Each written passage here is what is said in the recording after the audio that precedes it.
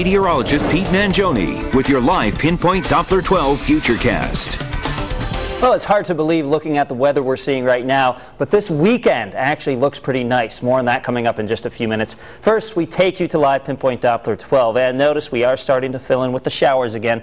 The green representing the light to moderate rain showers, but any of these moderate rain showers could turn heavy very, very quickly. The atmosphere is very charged and moist, and that's the situation we'll be in overnight. Now, the stronger storm's still out over Connecticut, and we can actually slice these. We can pretend to be surgeons here in the Weather Center, and you can see that red shaft is up to the first line. That's about 20,000 feet in the atmosphere. When we see storms like this, it usually means just heavy downpours. It's not a severe storm, but still, those downpours could create some ponding on the roadways, and some of these storms could slip through overnight. In terms of rainfall, anywhere from about an inch to a trace. You can see Newport not picking up very much at all today. Now, Providence, it says 0.29 inches, but keep in mind that's an official reading from the airport in Warwick.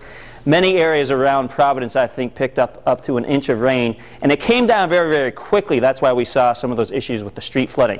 It's not raining that heavy for now in the city of Providence. You can see a few raindrops here and there on the camera lens.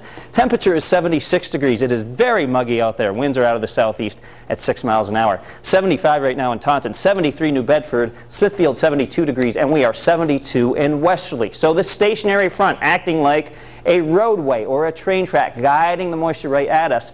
The good news is this center of low pressure will actually suck away some of the moisture overnight. Here's its position at around midnight. So some of these showers will actually miss us. They'll hang out over the ocean, but we may get clipped by some downpours and thunderstorms. Hence, I'm going to leave those in the forecast off and on. It's not raining the whole night, but we could get some ponding on the roadways, and those small streams, rivers will have to be watched. Now, in addition to the rain, we'll see some patchy fog developing.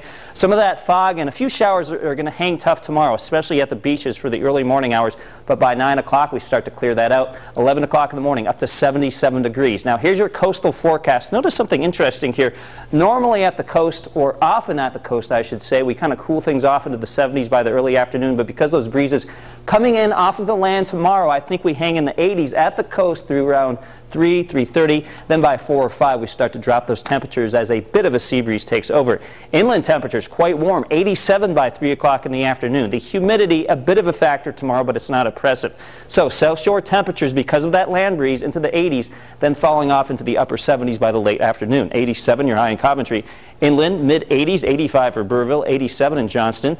And for eastern Massachusetts, mostly sunny by the afternoon. Now, during the morning, coastal Massachusetts may hang on to some showers and fog a bit longer than other locations, but everybody looks pretty good by the afternoon. On the water, visibility poor in the morning with fog. High tide 3:29 in the afternoon, low tide 8:11 in the morning. 7-day Futurecast brings in another beauty on Sunday. The humidity is even lower on Sunday, so Sunday the most comfortable of the next two. Monday 86 as the humidity increases. Chance of some showers and storms on Tuesday, and then hanging on to the 80s from Wednesday into Friday. So all in all, it's a pretty nice looking weekend. You can download our new iPhone app to track the weather. If you're out on the beach, maybe getting some sun, you can get weather updates right in the palm of your hand. Oh, that's so great. We're always connected. We are. All right. You and me, everybody else. You can always check on the weather. More coverage coming up tonight.